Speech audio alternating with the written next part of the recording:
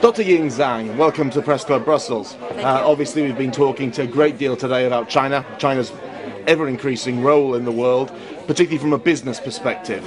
How well do you believe it's going for China as far as its relations with the EU and the wider world are concerned?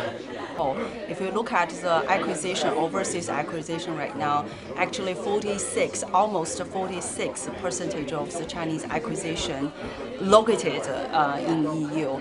And actually the number one reason is because EU represents the highest technology and innovation standard that Chinese companies and China really want to touch.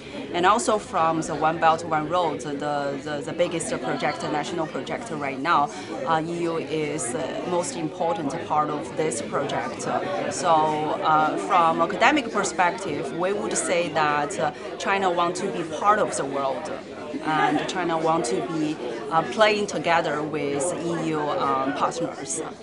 How likely do you think that is? Obviously, with the recent election of President Trump in the US, I wonder how much President Xi is looking forward to dealing with President Trump. Do you feel that will be a success?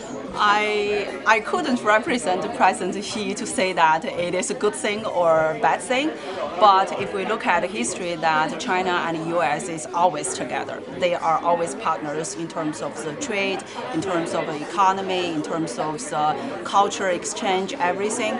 So I believe that no matter who is elected and who will be charged in the future US economy, whatever, they will definitely pay attention and keep good relationship with China. Do you believe that China therefore stands on the edge of a golden era in terms of its relations with the EU and the rest of the world? Are things only going to get better and better? I believe so, that things are always getting better, and especially post-crisis since 2008, and look at the time that China trying to help the whole world recover from the crisis.